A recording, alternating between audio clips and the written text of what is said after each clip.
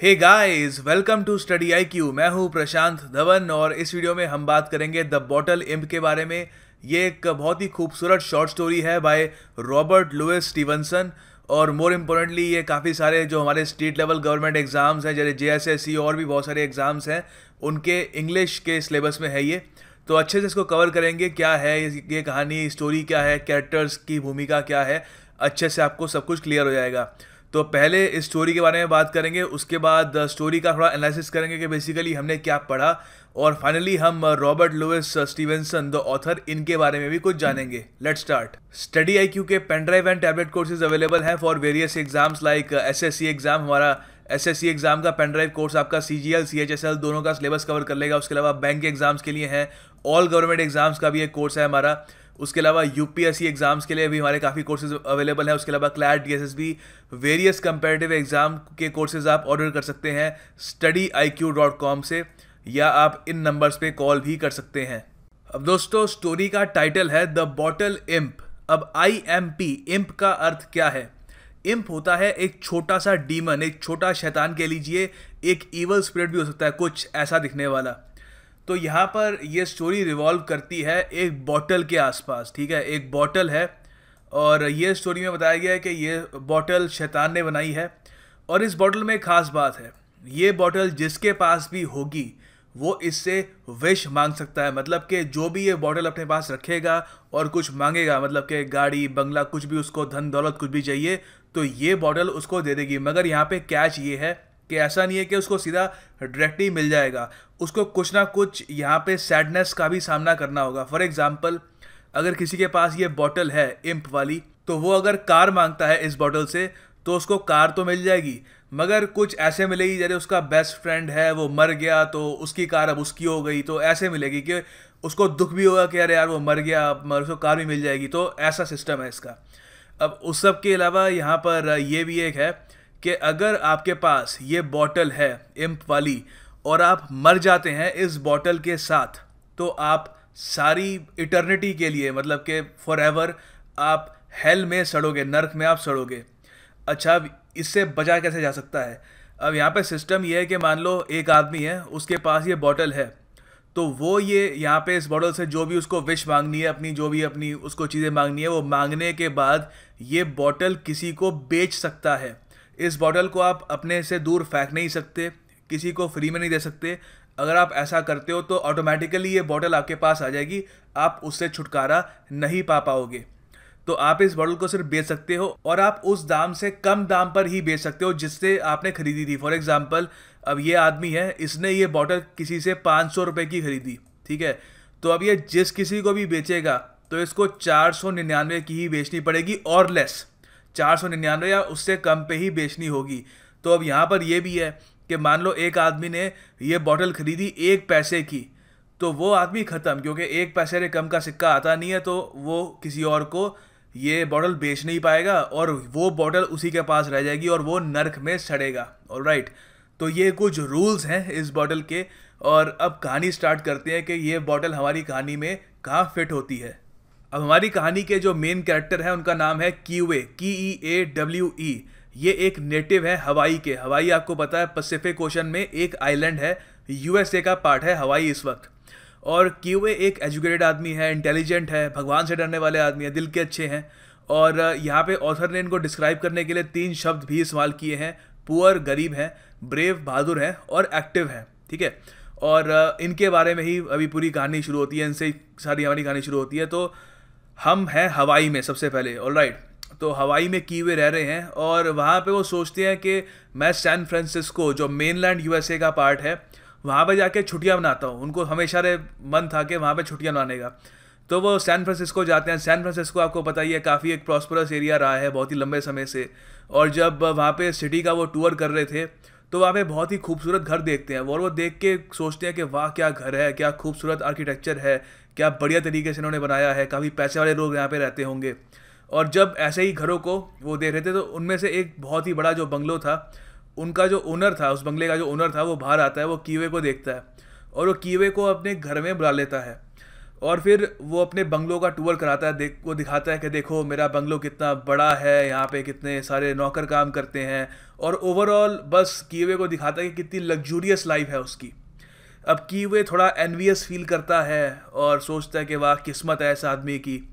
और फिर कीवे कहता है कि कमाल है आपकी, तो खैर किस्मत है, काफ़ी मुश्किल से आपने कमाया होगा। अब यहाँ पे जो बंगलो का ओनर था वो एक काफ़ी बूढ़ा आदमी था।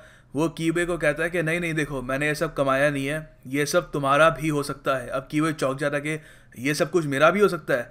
तो ओल्ड मैन कहते हैं कि हाँ बिल्कुल, तुम मुझसे ये मैजिक बॉटल ख़रीद लो, ये इसके अंदर खास ताकत है, इस बॉटल से जो भी तुम विश मांगोगे पूरी हो जाएगी, बस तुमको ये बॉटल मुझसे ख़रीदनी होगी। तो कीवे ये बॉटल उस बूढ़े आदमी से ख़रीद लेते हैं $50 के लिए।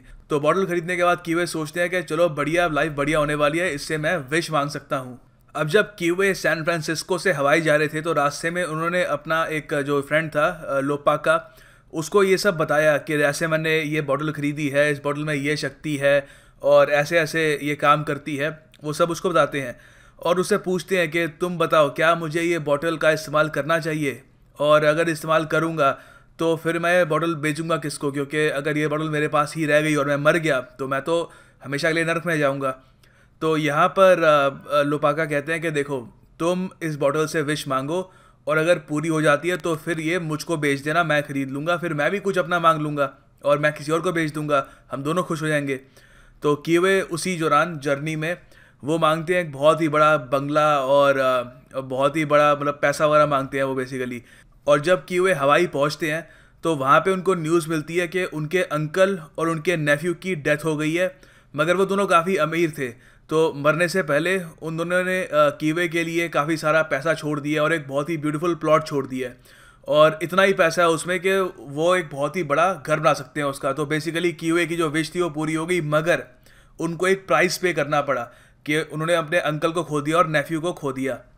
और कीवे काफ़ी ये देखकर काफ़ी उनको दुख होता है, मगर फिर भी वो जो पैसा उनको मिल जाता है उससे एक बड़ा सा बंगलो वहाँ पे बना लेते हैं।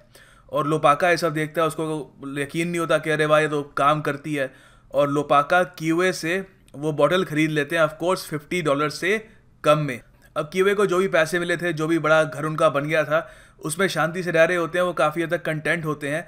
मगर तभी एक बहुत ही खूबसूरत लड़की को देखते हैं वो हवाई में, जिसका नाम है कोकुआ, KOKUA। ये काफ़ी इंपॉर्टेंट कैरेक्टर है, और वो देखते ही उनको उससे प्यार हो जाता है। वो चाहते हैं कि वो कोकुआ से शादी कर ले। तो कीवे वो कोकुआ से बात करते हैं, वो कहते हैं कि मैं तुमसे प्यार करता हूँ, तुमसे शादी करना चाहता हूँ, और बेसिकली उनका हाथ मांगते हैं शादी के लिए, और कोकुआ राज़ी भी हो जाती है। मगर बिफोर कीवे उनसे शादी कर पाए, कीवे को एक बीमारी हो जाती है लेप्रोसी की, और वो कोकुआ से शादी नहीं कर पाते। अब कीवे की कंडीशन बहुत ज़्यादा ख़राब हो जाती है। जैसे आपको पता है उस ज़माने में किसी को लेप्रोसी हो जाए तो उसकी लाइफ तो ख़त्म है, काफ़ी उसकी मिजेबल लाइफ होने वाली थी। तो कीवे ये सोचते हैं कि वो अब जाकर वो मैजिक बॉटल फिर से ख़रीदेंगे, किसी के पास आगे जाके अब बिक चुकी होगी, फिर से वापस उसको ख़रीदेंगे और उस मैजिक बॉटल से वापस एक विश मांगेंगे कि वो क्योर हो जाए, उनका जो भी लेप्रोसी है वो क्योर हो जाए, ताकि वो कोकुआ से वापस जाके शादी कर ले। तो वो ट्रैक करते हैं कि अब बॉटल किसने किसको बेची, तो उनके दोस्त ने किसी को बेची, फिर उसने किसी को बेची, तो अब तक कम से कम 20-30 लोग उस बॉटल को खरीद बेचकर आगे बढ़ा चुके थे। तो उनको जब उसका जो करंट ओनर मिला उस बॉटल का, उससे उन्होंने कहा कि मैं ये बॉटल आपसे खरीदना चाहता हूँ, मगर ओनर ने कहा कि देखो मैंने इस बॉटल के 2 सेंट पे किए हैं, मतलब कि तुम्हें मुझे बस 1 सेंट देना होगा इसका, और 1 सेंट से कम का सिक्का अवेलेबल था नहीं। तो मतलब कि कीवे लास्ट ओनर बनने वाले थे, मतलब कि उनके पास बॉटल आ जाती, वो अपनी लेप्रोसी क्योर कर लेते और कोकुआ से शादी भी कर लेते, मगर उसके बाद जो फेट था कि वो नर्क में सारी इटर्निटी के लिए सड़ेंगे, वो उन पर ही गिरना था, क्योंकि उसके बाद वो किसी को वो बॉटल बेच नहीं सकते थे।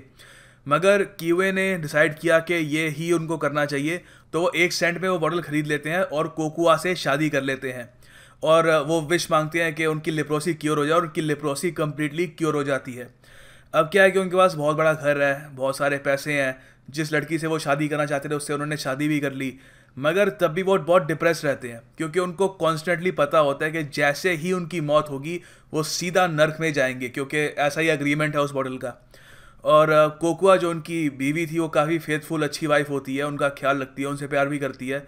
तो उनको लगता है कि शायद मेरा पति मुझसे खुश नहीं है, ओवरऑल शादी से खुश नहीं है, और इनको लगता है कि इन्होंने गलती कर दी शादी करके।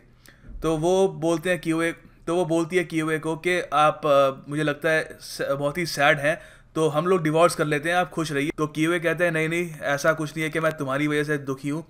तो क्यूए फिर पूरी कहानी बताते हैं कि बेसिकली ये बॉटल है, इसको मैंने 1 सेंट में ख़रीदा है, और अब मैं किसी को बेच नहीं सकता क्योंकि 1 सेंट से कम का सिक्का नहीं आता, और अब मैं इसका फाइनल ओनर बन गया हूँ और मरने के बाद नर्क में जाऊँगा। तो कोकुआ ये बात सुनती है, वो कहती है कि अरे नहीं, हम अभी भी आपको बचा सकते हैं। तो वो बताती है कि फ्रांस में एक जगह है जहाँ पे सेंटाइम्स में वो ट्रेड करते हैं। तो वो बेसिकली सेंट से भी छोटा सिक्का होता है उसका। तो दोनों पति पत्नी सोचते हैं कि ठीक है, वो फ्रांस जाएंगे और वहाँ पे सेंटाइम्स जो है सिक्का 4 सेंटाइम्स का जो होता है वो उसका बेच देंगे, और वो बॉटल किसी और की हो जाएगी, और फिर क्यूए नर्क से बच जाएंगे। तो वो फ्रांस जाते हैं और वहाँ पे बॉटल बेचने की कोशिश करते हैं, मगर वहाँ पे इस बॉटल के बारे में लोगों को थोड़ा बहुत आइडिया होता है और उनको लगता है कि नहीं, ये बड़ा अजीब सा सौदा लग रहा है, और वो बेसिकली मना कर देते हैं। तो वो फ्रांस में घूमते रहते हैं, वहाँ पे उनको पता है कि ऐसी वहाँ पे सिक्के अवेलेबल हैं जिससे वो कोई भी आदमी वो जो बॉटल है वो ख़रीद सकता है, मगर वो बॉटल ख़रीदने वाला कोई मिलता नहीं है। तो कीवे फिर से काफ़ी डिप्रेस हो जाते हैं। तो कोकुआ जो उनकी वाइफ थी वो डिसाइड करती है कि वो ये बॉटल ख़रीद लेगी, मगर सीधी सी बात है डायरेक्टली तो ख़रीदेगी नहीं क्योंकि उनका पति जो है वो मानेगा नहीं इस बात से। तो वो सोचती है कि वो इनडायरेक्टली ख़रीद लेगी, कि मतलब कि वो किसी और को पैसे देगी, वो कीवे से बॉटल ख़रीदेगा और फिर कोकुआ उस आदमी से बॉटल ख़रीद लेगी और वो नर्क में जाएगी। तो अपने पति को बचाने के लिए वो ऐसा करती हैं। तो फिर एक थर्ड पार्टी से कीवे से कोकुआ वो बॉटल खरीदवाती है 4 सेंटाइम्स की, 4 सिक्कों की, और फिर कोकुआ खुद वो बॉटल खरीद लेती है उस आदमी से 3 सिक्कों की, और वो सोचती है कि ठीक है, उन्होंने अपने पति को बचा लिया। मगर कीवे को इस सब के बारे में पता लग जाता है किसी तरीके से। वो डिस्कवर कर लेते हैं कि उनकी वाइफ सेक्रीफाइस कर रही है इतना बड़ा उनके लिए, और वो सोचते हैं कि वो ऐसा नहीं होने दे सकते। तो वो भी ये करते हैं कि एक थर्ड पार्टी से वो कोशिश करते हैं कि कोकुआ से वो खरीद ले और वापस अपने पास बॉटल रख लें, क्योंकि उनमें इतनी ब्रेवरी थी, इतने अच्छा आदमी थे कि वो चाहते नहीं थे कि उनकी वजह से कोई और नर्क में जाए। तो वो एक काफ़ी ड्रंक, कोई एक बेवड़ा टाइप का आदमी होता है, काफ़ी पियक्कड़ टाइप का आदमी होता है, उसको कहते हैं कि तुम 2 कॉइन्स की कोकुआ से ये बॉटल खरीद लो, और फिर मैं 1 कॉइन की बॉटल तुमसे खरीद लूँगा, और उसके बाद दुनिया में कहीं भी इससे छोटा सिक्का मिलेगा नहीं, तो मैं आखिरी इसका ओनर बन जाऊँगा बॉटल का, मैं अपनी बीवी को बचा लूँगा। तो वो आदमी राज़ी हो जाता है और वो 2 सिक्कों की बॉटल अब उसकी बीवी कोकुआ से खरीद लेता है। और जब वो उस थर्ड पार्टी आदमी से बोलता है कि चलो ठीक है, अब 1 सिक्के की तुम मुझे ये भेज दो ताकि तुम नर्क में ना जाओ, वो आदमी मना कर देता है। वो कहता है कि देखो, मैंने ज़िंदगी में इतने पाप किए हैं कि वैसे ही मैं नर्क में जाने वाला हूँ, तो मुझे फ़र्क नहीं पड़ता, और ये बोतल ही मुझे बहुत अच्छी लग रही है तो मैं अपने पास रखूँगा। तो कीवे उस आदमी को बताने की कोशिश करते हैं कि देखो, तुम नर्क में चले जाओगे, मैं ये नहीं चाहता कि मेरी वजह से तुम नर्क में जाओ, मगर वो आदमी उनकी एक नहीं सुनता। तो इवेंचुअली क्या होता है कि वो जो काफ़ी पियक्कड़ आदमी था वो बॉटल अपने पास रख लेता है, और कीवे भी नर्क से बच जाते हैं, और कोकुआ जो उनकी पत्नी थी वो भी नर्क से बच जाती है, और दोनों हैप्पीली रहते हैं। अब यहाँ पर स्टोरी से रिलेटेड कुछ नोट्स हैं जिसके बारे में मैंने आपको जब पूरी कहानी बता रहा था उस फ्लो में नहीं बताया, क्योंकि थोड़ा वहाँ पे और लगता है वहाँ पे बताना, तो यहाँ पे बता रहा हूँ। देखो, उस बॉटल की हिस्ट्री के बारे में भी बताया है इस शॉर्ट स्टोरी में, कि वहाँ पे ये बताया कि सबसे पहले जब धरती पर शैतान ने वो बोतल भेजी, और बेसिकली शैतान की इंटेंशन यही थी कि किसी को दुख पहुँचे, लोग नर्क में आए वगैरह। तो सबसे पहले ये बॉटल प्रेस्टर जॉन ने खरीदी मिलियंस के लिए, और उसके बाद नेपोलियन, जो आपको पता है बहुत ही बड़े फ्रांस के मिलिट्री लीडर थे, उन्होंने ये बॉटल खरीदी। उसके बाद कैप्टन जेम्स कुक, बहुत ही बड़े एक्सप्लोरर थे, उन्होंने भी ये बॉटल खरीदी। और ऐसे ऐसे बहुत सारे महान लोगों ने, according to this short story, बहुत ही महान लोगों ने वो बॉटल खरीदी और अपनी विशेस उससे पूरी करी। और ऑफकोर्स जब तक कीवे तक वो बॉटल पहुंची, उसका जो प्राइस था वो सिर्फ $50 तक रह चुका था। और दूसरी बात, अब देखो, उनकी जो वाइफ थी, कीवे और उनकी वाइफ, मैंने आपको बताया वो दोनों फ्रांस जाते हैं और वहाँ पर वो बॉटल को बेचने की कोशिश करते हैं। मगर देखो, वो जो यूरोपियन पार्ट है फ्रांस का, वहाँ नहीं जाते। फ्रांस की बेसिकली उस वक्त एक कॉलोनी थी, फ्रेंच पोलिनेशिया। ये जो ऑस्ट्रेलियन कॉन्टिनेंट है उसके करीब छोटे छोटे आइलैंड्स है, वहाँ पे फ्रांस की हुकूमत थी, वहाँ पे जाते हैं ये लोग। ऑलराइट, तो ये जो जगह जहाँ पे दोनों जाते हैं उसका नाम है ताहिती। ऑलराइट, अब देखो ओवरऑल अगर हम इस शॉर्ट स्टोरी को ऑब्जर्व करें तो हमको क्या देखने को मिलता है।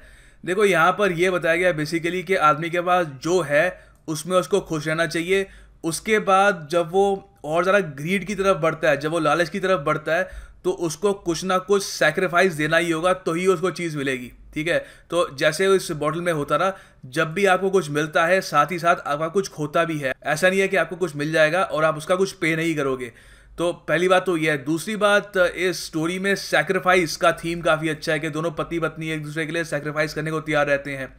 फाइनली यहाँ पर एक जो एंडिंग है वो भी काफ़ी डार्क है कि इवेंचुअली एक आदमी नर्क में जाता ही है इस बॉटल की वजह से, और ओवरऑल कई लोग रास्ते में इसमें मरते भी हैं, जैसे कीवे के जो अंकल थे और नेफ्यू थे, और उसके अलावा और भी कई लोग, उन्होंने भी अपनी जान गंवाई होगी। तो काफ़ी इंटरेस्टिंग स्टोरी है और इस स्टोरी को सुनने के बाद काफ़ी आपको सोचने के लिए भी मिला होगा। देखो यहाँ पे आप लोगों के लिए कुछ MCQ है, आपको कुछ सॉल्व करने हैं, कुछ का आंसर मैं यहाँ पे आपको दे दूंगा। बहुत ही ईजी है, आपने अगर जो स्टोरी सुनी है तो आराम से उसका आप आंसर कर पाओगे। सबसे पहले कीवे ने बॉटल के लिए कितने पैसे दिए, ठीक है। यहाँ पे आपके सामने ऑप्शंस है, आप जो ऑप्शन है उसको लिखिएगा, ठीक है। मैंने ABCD नहीं लिखा है, यहाँ पे ऑप्शन लिखिएगा और नीचे कमेंट सेक्शन में आंसर करिएगा। अगला क्वेश्चन है कि डेंजर क्या है। एक बार आपके पास बोतल आ गई तो खतरा किस चीज़ का होता है। ऑलराइट, तो यहाँ पर भी आपके सामने है, आपको बताना है कि सही ऑप्शन इसमें कौन सी है और नीचे कमेंट सेक्शन में इसके बारे में लिखिएगा। फिर देखो यहाँ पर ये क्वेश्चन काफ़ी इंपॉर्टेंट है कि कीवे को पैसे कैसे मिले अपना खुद का घर बनाने के लिए, जब उन्होंने विश मांगी बॉटल से, ठीक है। इसके बारे में मैंने आपको बताया कहानी में। फिर देखो ये क्वेश्चन जो है ये थोड़ा ट्रिकी है, इसके बारे में इतनी इन्फॉर्मेशन मैंने आपको दी नहीं, इसके बारे में आपको बताना चाहिए।